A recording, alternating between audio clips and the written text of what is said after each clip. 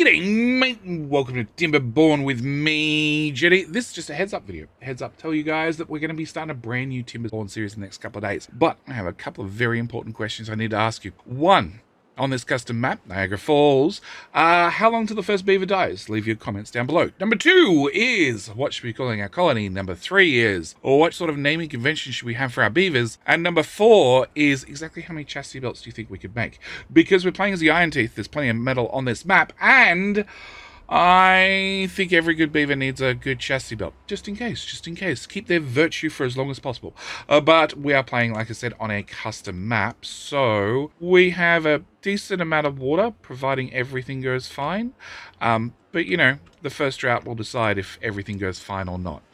Anyway, with that said and done, I will see you guys in the very first video. Don't forget to like and subscribe to get a notification of when that video drops.